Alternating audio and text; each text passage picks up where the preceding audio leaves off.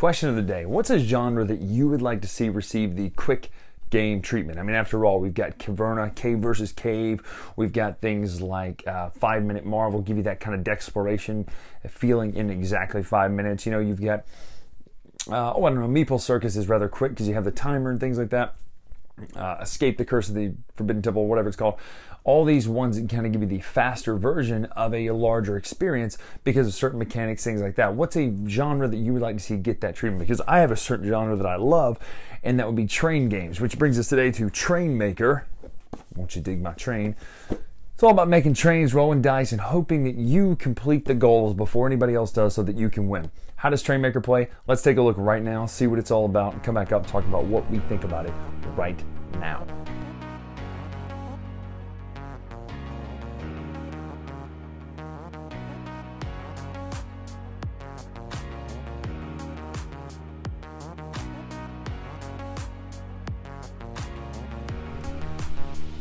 Trainmaker, what is it? It is a game in which you are in fact making trains out of dice. So it's almost a roll and write, but there is no writing. It's a roll and make train game. Your goal is to get, one of two goals actually, is to have all 6 of the resource types of cards from the city cards, or to complete your special specific goal that you have at the beginning of the game. This one is to have 7 flat cards on your city cards. This is 3 lumber or 3 of those symbols on your city card collection. So the goal is pretty simple. You can win in those 2 ways, but what do you do on your turn? How do you play this game? Let's look right now. So you start the game with 2 secret goal cards, of which you will choose one on the beginning of your first turn. So you actually don't have to choose until midway through, which means if you go 4th, you're not stuck with hopefully picking this card, and then most of them get pulled out a little bit early. So just know that this is not done until it's the first turn of yours. So this one would be 3 coal and 3 wood in your city cards.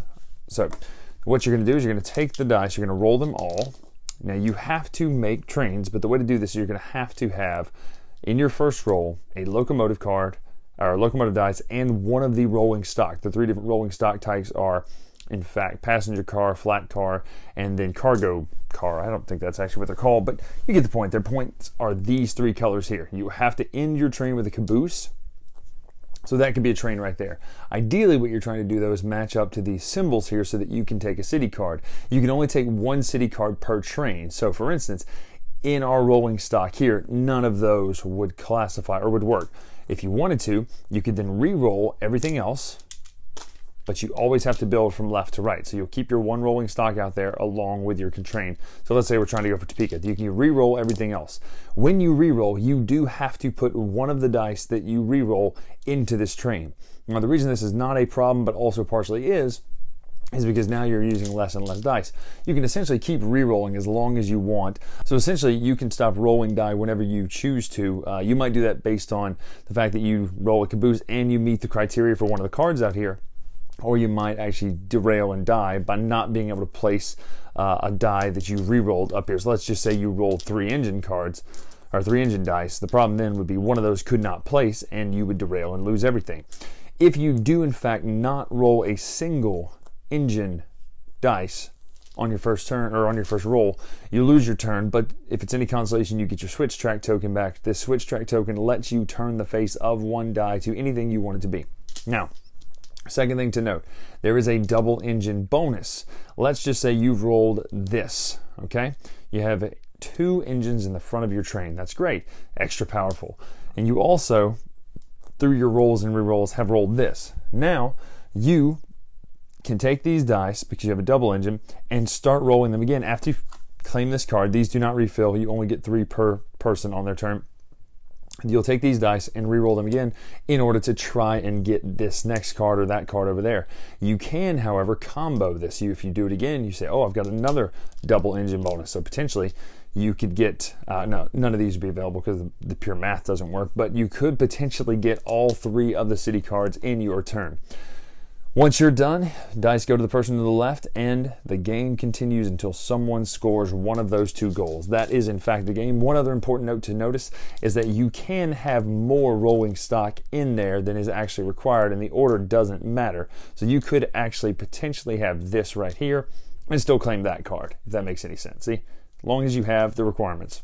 So that's Trainmaker. It is basically, at its core, the Disney World French fry of small games. What does that mean? Well, you go to Disney World, you have a lot of options, a lot of things to choose from. Some things are very expensive, some things are not so much, right? You're getting your Le Chilier steak, or you're gonna go and get maybe just a popcorn, right?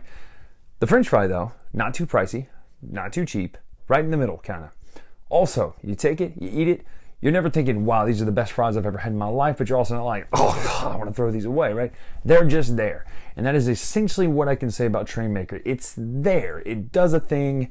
You roll dice, you're putting these trains together, you're re-rolling what you have left, hopefully if you roll 2 locomotives, and then you're going to pass the dice and go around and around and around until somebody completes their goals. The problem with that is, it just kind of feels like you're rinsing and repeating a lot.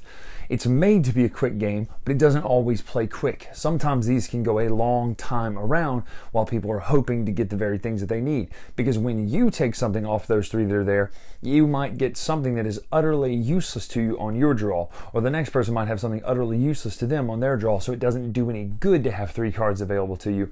They're meaningless. They don't help your secret goal, and they might already have the very goods that you already have. So it can actually drag out a lot longer than it may seem like up front. And that's my big knock about this game, is it's just kind of there. You're not doing anything that's just majorly exciting. There's no mid-game major turns of like, oh, that's crazy, I can't believe that happened.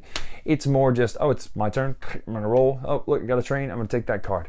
Does this card do me any good? Well, not really, but it was my turn, so I had to do something. So that's my knock against this, which puts this at a solid 4.5, 5. Probably a 5 for me, because it's just right there. Not bad enough to where you throw it out and go, oh, this is terrible, but not to the point where you're like, man, I cannot wait to get to Magic Kingdom so I can get some French fries, right? It just kind of is what it is. So that is Trainmaker. I'm Brian Drake here on the Dice Tower. Make sure to follow me on Twitter, Instagram at Dice Tower Brian. If you'd like to see the painting tutorials we're doing on Board Game Breakfast, go check out Board Game Breakfast every Monday or Thursday, depending on when it airs. It'll always air on one of those 2 days. I'm talking about my segment. And if you want to see the rest of the reviews that I do here on the Dice Tower, make sure to click the link below. There's a whole playlist of all the reviews done, compiled in one place. But if you're going to be on the cruise, let me know. I'd love to get a game in with you. Until next time, we'll see you. Thanks so much for watching another Dice Tower video. If you enjoy our videos, subscribe to the channel for more fun, comprehensive board game coverage. Also, consider joining us at one of our events. Come to Dice Tower Retreat, a small, intimate gathering where gaming is king. Join us for Dice Tower Cruise, the largest board game cruise. Attend Dice Tower West in Las Vegas for gaming fun on the West Coast, or Dice Tower East in Orlando in sunny Florida. Dice Tower Conventions, the friendliest gaming conventions on Earth. I'm Eric Summerer, and you've been watching the Dice Tower.